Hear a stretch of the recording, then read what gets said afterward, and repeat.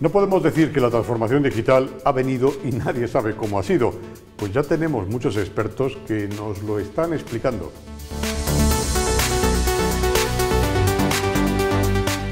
Bienvenidos a TodoStartups Televisión, la unidad audiovisual de TodoStartups.com, el periódico digital de habla hispana referente en España y Latinoamérica en el ámbito del emprendimiento, la innovación, la educación, las nuevas tecnologías y, por supuesto, del universo de las startups.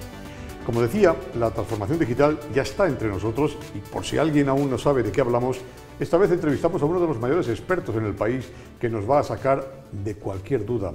Luis Eduardo Reyes Plasencia. Luis, tocayo, ¿qué tal? Gracias por estar con nosotros. Muchas gracias a ti, Miguel, y buenas tardes. Por empezar, ¿qué debemos entender por eso que llamamos, no sé si eufemísticamente, no lo sé, transformación digital? ¿Qué es eso?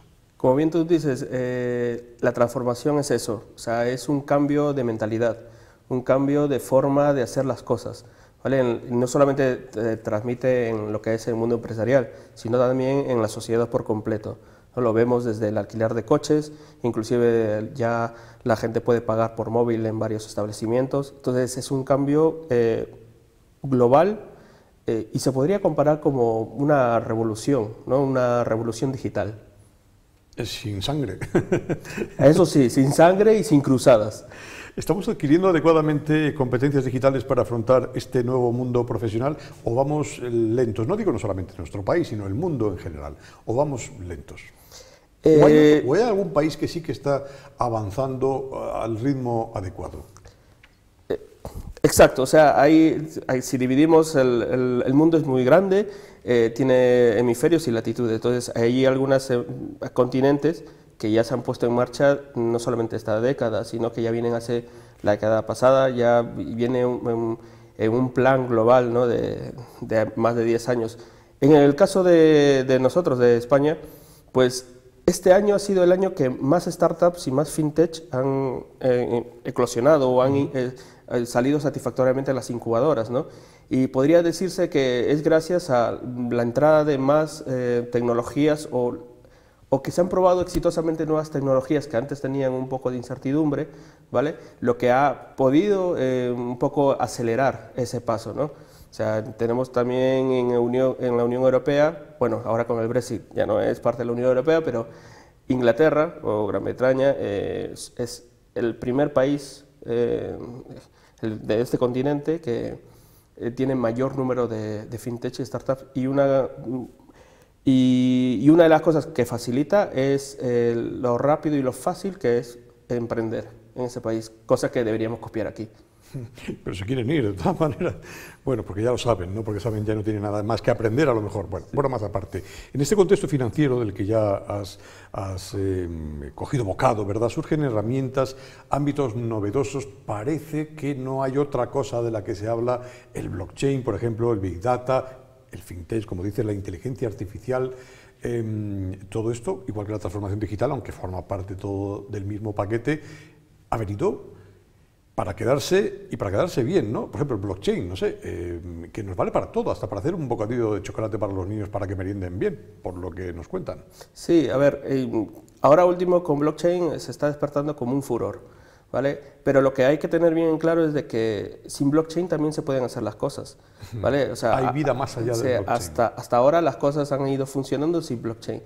¿Qué es la parte que aporta blockchain y por la cual está teniendo más renombre? Es esa confianza de terceros. Seguridad. Sí, seguridad criptográfica, ¿no? O sea que, bueno, se habla también de que es posible piratearlo, pero yo creo que son también especulaciones, porque justamente el blockchain está muy unido a lo que es el término criptomoneda, ¿vale? Que es su gran caballo de Troya, porque es lo que le ha empujado a hacerse conocido el blockchain, pero también si una empresa lo quiere adoptar, rápido lo vincula a la criptomoneda, lo cual ahora tiene alta volatilidad y no es una moneda, o sea, no es aceptada como moneda en muchos países, ¿no?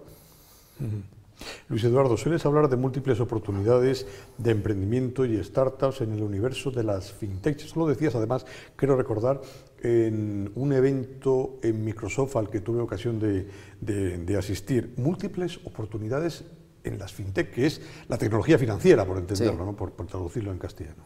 Sí, ahí tenemos un gran abanico de oportunidades, no solamente en forma de emprendimiento, sino en los roles habituales que tenemos, o sea, como analistas de sistemas, como ingenieros, como gerentes de proyectos, el cual en Microsoft era por parte del capítulo de Madrid de PMI.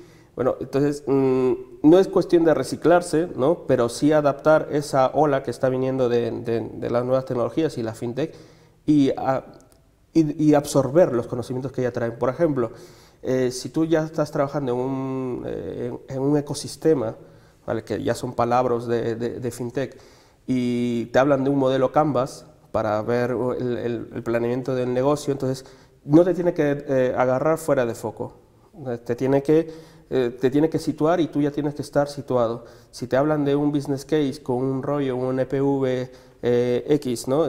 Tú ya tienes que estar situado, entonces los roles habituales que tenemos se tienen que actualizar. A ver, con las tecnologías siempre hay que actualizar. Como el móvil, que cada 2-3 años tenemos un nuevo móvil, yo creo que cada 2-3 años tenemos que tener algún cursillo o alguna charla que nos actualice en estos términos, ¿no? Eso es transformación digital, transformarse de manera permanente. ¿Va igual de rápida la regulación de todos estos ámbitos de la financiación tecnológica, de la fintech, o corremos el riesgo de encontrarnos con algunos vacíos legales que precisamente, en fin, nos sumergen en ese ámbito de la oscuridad, de la inseguridad y que ponen en riesgo, al fin de cuentas, el dinero en las operaciones, ¿no? ¿Va igual de rápido, repito, las administraciones con legislaciones que puedan hacer que la criptomoneda, por ejemplo, pues no sea algo que todavía despierta recelos, ¿no? Sí, a ver, lamentablemente siempre el tema regulador siempre va detrás, porque lo que hace el sector privado con la innovación es ir muy rápido, ¿vale? Había una iniciativa que ya se está haciendo realidad ahora con un pliego que ha puesto a disposición para consulta el Ministerio de Economía, que es la creación de un sandbox. Un sandbox es una caja de arena para jugar, como los niños, ¿no? Pero a nivel regulatorio, es decir, que las empresas que no quieren entrar en el mundo real, con activos realmente con alto riesgo o alta incertidumbre, van a tener a disposición ese sandbox para probar esas nuevas tecnologías, por ejemplo blockchain, para hacer un intercambio ficticio de 3,6 millones con el BBVA ficticio o con ese sandbox ficticio, ¿vale? Entonces ese sandbox va a permitir acelerar también que las NMV, el Banco de España, puedan estar a la par de esas innovaciones tecnológicas. Y es más, CNMV creó desde el año pasado, año y medio, su sector o su rama Fintech. Entonces, la Fintech tienen muchas consultas, ¿vale? No quieren estar ilegales, ¿no? Entonces, sueltan sus preguntas a la CNMV y la CNMV les contesta y ha creado un apartado de fax solamente para Fintech. ¿Burbuja?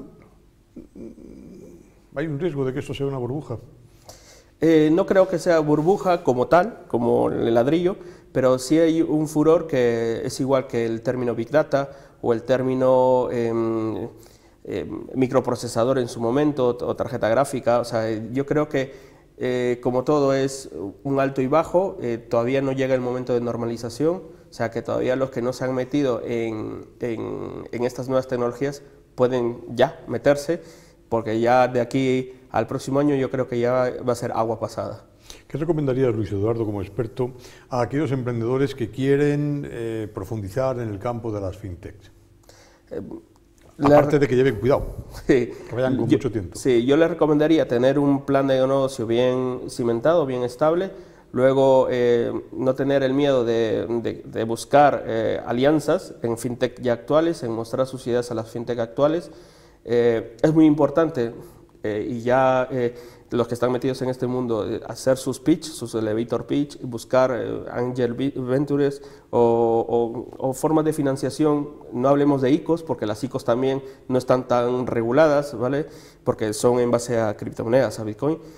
Pero yo creo que buscar vencer el miedo a las nuevas tecnologías, porque así como el móvil tuvo una explosión de múltiples aplicaciones móviles, también hay forma de ver la usabilidad y lo que es aprovechar para el uso bien de la sociedad las nuevas tecnologías, ¿no?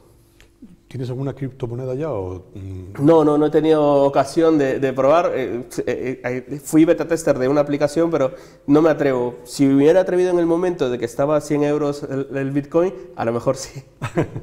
Muy bien, bueno, al final acabarán haciendo de chocolatinas también para los niños, bueno, alguna de esas nos quedaremos. Luis Eduardo, ¿qué quieres que te diga? No sé, hablas de muchas cosas, esta entrevista la hemos centrado en el tema de la tecnología financiera, de la Fintech, de este mundo tan apasionante del blockchain.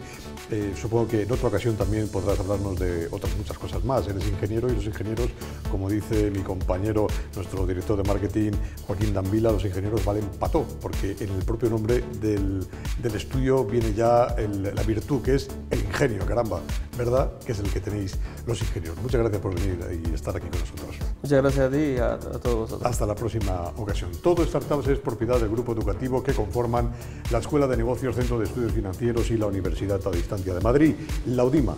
Nos vemos y oímos pronto, a ver si hacemos sonar por aquí en este estudio de TodoStartups Televisión algún Bitcoin, si es que suenan, que no estoy muy seguro. Bueno, y por supuesto, bromas aparte, emprendiendo, como no podría ser de otro modo.